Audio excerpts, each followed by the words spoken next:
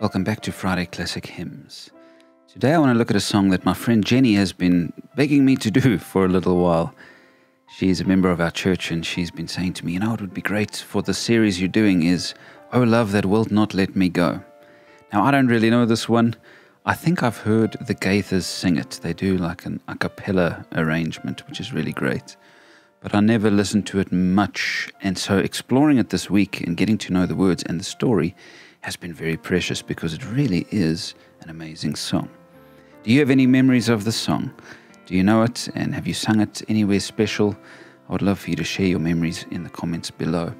Maybe if one of the lines or the verses of the song really strikes you today, put that in the comments below. I'd love to read what your thoughts are on how the words impact you all these years after it being written. Big thank you to those of you who subscribe. If you don't already, please do that.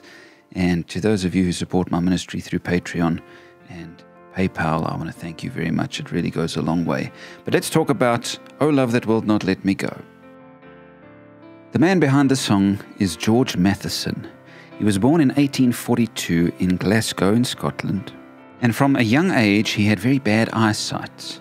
By the time he was in university, his eyesight really was failing, and he ended up going blind quite young. But even so, he was a brilliant scholar, rose to the top of his class and graduated with flying colours, went to the seminary of the Church of Scotland and became really one of the most respected and loved ministers of his time. Now there's a story behind this song that it seems is actually false.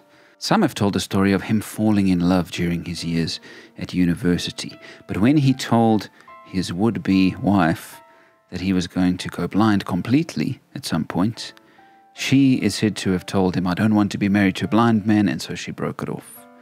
And some have said that that was the reason that he wrote this song. But it doesn't seem to be the case at all. He became a minister, and it was in his 40s when he was a minister that he wrote this song, and he even explains it himself. Here are his words and his account of writing this song. "My hymn was composed in the manse of Mclelland on the evening of the 6th of June 1882 when I was 40 years of age. I was alone in the manse at that time. It was the night of my sister's marriage, and the rest of the family were staying overnight in Glasgow, and something happened to me which was known only to myself and which caused me the most severe mental suffering. And the hymn was the fruit of that suffering. It was the quickest bit of work I ever did in my life. I had the impression of having it dictated to me by some inward voice rather than of working it out myself. I'm quite sure that the whole work was completed in 5 minutes, and equally sure that it never received at my hands any retouching or correction. I have no natural gift of rhythm. All the other verses I've written are manufactured articles, but this came like a dayspring from on high." Now his sister had been his housekeeper, had helped him cope as a blind man, and so when she was married, this was a big step for him as well. And the theory is that that's why he was so depressed on that night. As she was about to be married, he was trying to figure out what he was going to do. And so it was in his grief, whether caused by this moment or by something else, or as some have thought, maybe it was caused by him thinking back to when he was young and he was rejected by that girl. Some people think that that's the story. Whatever it was on this night of grief that he sat down and the song came pouring out. It just came pouring out, and some of the greatest songs are written like that. They just come to you. They're clearly inspired. Others are a real work of labor. But this seems to have really been a God-inspired moment. And I think it proves that even when we are depressed and when we're in a bad place, God can still work. A friend of mine once said to me that God does his best work when we're in caves. And he was talking about how David used to write these psalms when he was in a cave, when he was hiding from his enemies, and God was shaping David in those moments. And so maybe this was a moment like that for George Matheson. As was quite normal for that time, it was just written as a poem, and later music was put to it. And so the first time anyone saw this was in a publication by the Church of Scotland, and they saw these beautiful words. And it was an organist, a Scottish organist by the name of Albert Peace, who took these words and put them to music, and he wrote a beautiful tune named St. Margaret. And many people believe the tune is part of the success of this song. People love to sing it because it's got a beautiful melody. Matheson carried on as a minister the rest of his life. He wrote some beautiful devotional works, and he wrote a good many more songs as well, although this is the one that everybody remembers. It's even said that he preached for the Queen at some point, and that she was so impressed by his preaching that she gave him a sculpture of herself. Rather than a painting, which he of course couldn't see, she gave him a sculpture. His hymn lives on, and it has had such a deep impact. Do you know, some of these hymns that I do for Friday Classics, I have to really scratch around for material. But when I picked up the books that I normally use to research these hymns, this one was in all of them. This was really a favorite of its day. So let's take a look at the words that he wrote. The song has 4 verses, and each verse has a different theme, which you can see in the first line. Verse 1 is, O love. Love is the theme. O love that wilt not let me go. I rest my weary soul in thee. Beautiful. This love of God doesn't let us go when we're going through difficulties. It doesn't just say, okay, you're on your own. When you've sorted yourself out, come back. But it hangs on to us. Jesus spoke about how, as the good shepherd, his sheep cannot be snatched out of his hands. And so his love holds us. I rest my weary soul in thee. Do you rest your weary soul in the love of God when you're in that sort of a place? I give thee back the life I owe. And so he's saying, I owe you so much, and so I give you my life. Now, of course, we can't even do anything to merit God's love. It's not as if we say, take my life and then that will be enough to merit your salvation. No, of course, his love is unearned, and it's given as a gift of grace.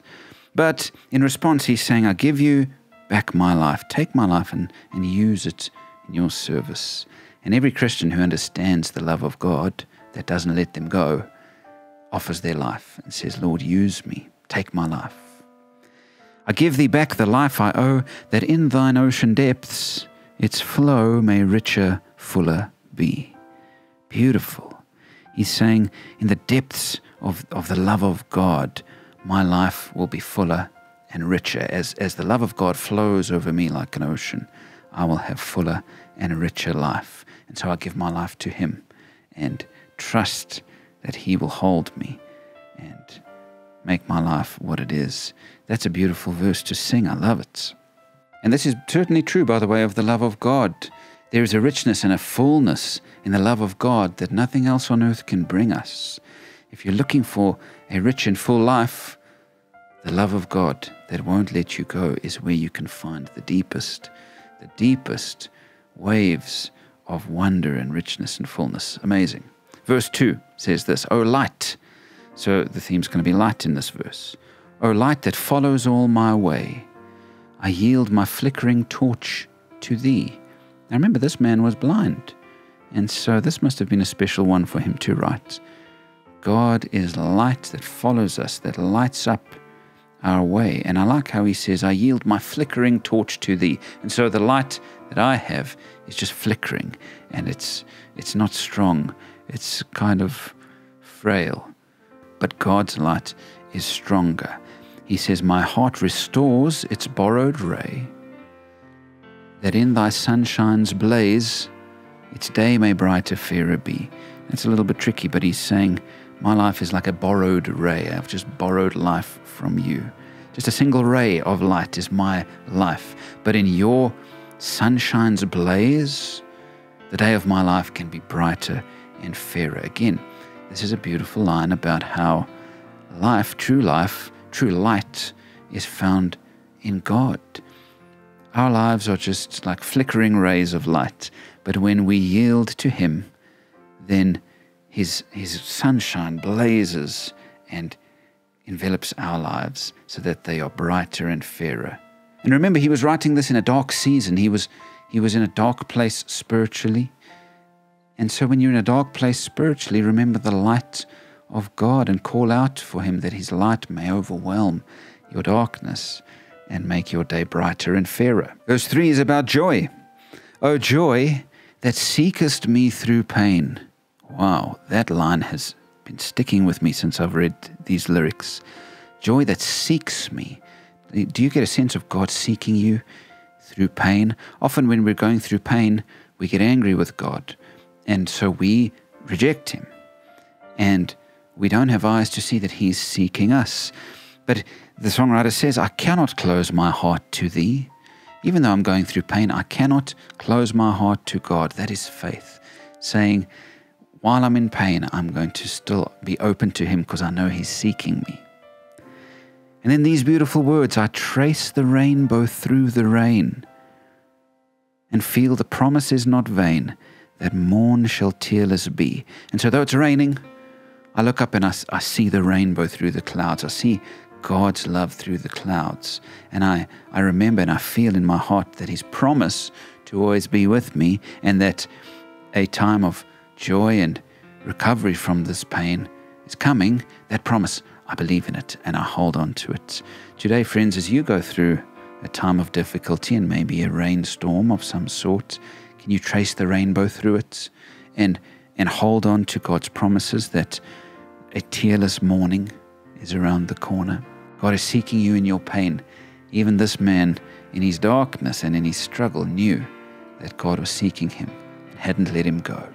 And then verse 4 says, O cross that liftest up my head, I dare not ask to fly from thee. The cross is a sign of sacrifice and of suffering. And so he's saying, this cross that I'm bearing makes me lift up my head to God. I'm not going to ask to be rid of this cross. That's a very powerful statement, especially in light of this man's story. A man who was blind, saying, I'm not going to ask to fly from this cross that I'm bearing. But he goes on, I lay in dust, life's glory dead. And from the ground there blossoms red, life that shall endless be. He's saying, I'm lying in the dust, humbled by my suffering, but the glory of this life is dead. Because the life that I've given to God, my worldly life is dead. That's at least how I read it. Life's glory, whatever glories life can give to me, I have yielded all of that to God. All of that is gone. And now I have been born again, and I have this new life that will be endless. Eternal life that God promises. Now this line about blossoms red, he explains this. He said that white blossoms represent prosperity, but red blossoms represent self-sacrifice and suffering. And so for him, as he lies on the ground humbly, giving himself to God, sacrificing himself, dying to his old life, there's a blossoming that happens. Sure, it's a red blossoming because there's self-sacrifice involved. It's not a blossoming in prosperity, but it's a life that will be endless, that comes out of that sort of self-giving. And that is the song. It is beautiful. O love that wilt not let me go. O light that follows all the way. O joy that seekest me through pain. O cross that liftest up my head. Let me ask you, which verse really touched you today? Which one of these really meant something to you as you read the words? And so let's sing it together. As I learned it this week, I was looking at a beautiful version by Heart Cry Worship. If you go look up that version, it really touched me. And also Amy Grant's version was very cool. Hers had a bit more of a kind of a funky vibe to it with a horn section. I really liked that. But I'm going to do it just me on the piano. And so sing along. Please go over to my website and look at all the other classic hymns I've done, as well as all my other music and my daily devotions and the rest. Sing it with me, and may God touch you as we do.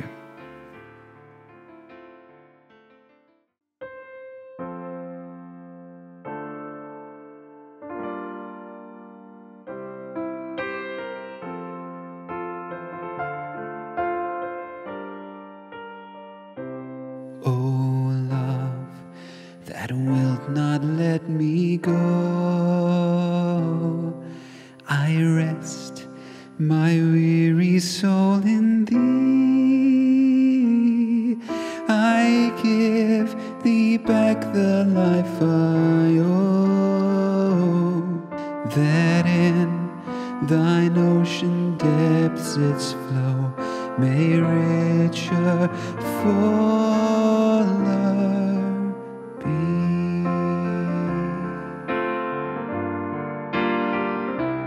Oh, light that follows all my way, I yield my flickering torch to thee. My heart restored restores its borrowed ray, that in thy sunshine's blaze its day may brighter, fairer be.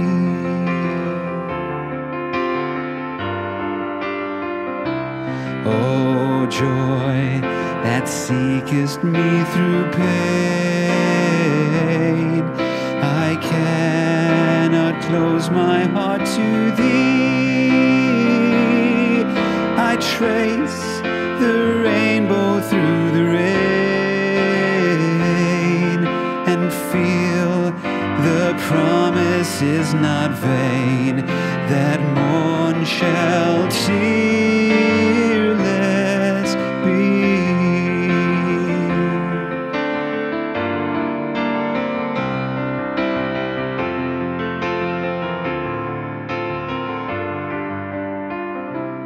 O cross that liftest up my head, I dare not ask to fly from thee. I lay in dust life's glory dead, and from the ground there blossoms red, that life shall end.